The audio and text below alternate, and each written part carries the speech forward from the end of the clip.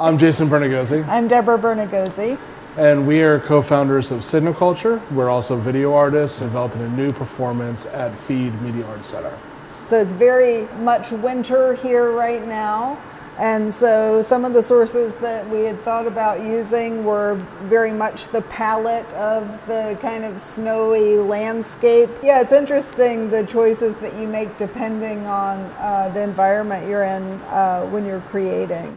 So having this opportunity to come to Feed Media Arts Center, to be in this enormous space where, it has a very unique feel. It's a really old, huge building. There's all different kinds of sounds and textures. You can feel like there's a lot about to happen here. A lot of energy. There's a lot of energy here, and you feed off of that, right?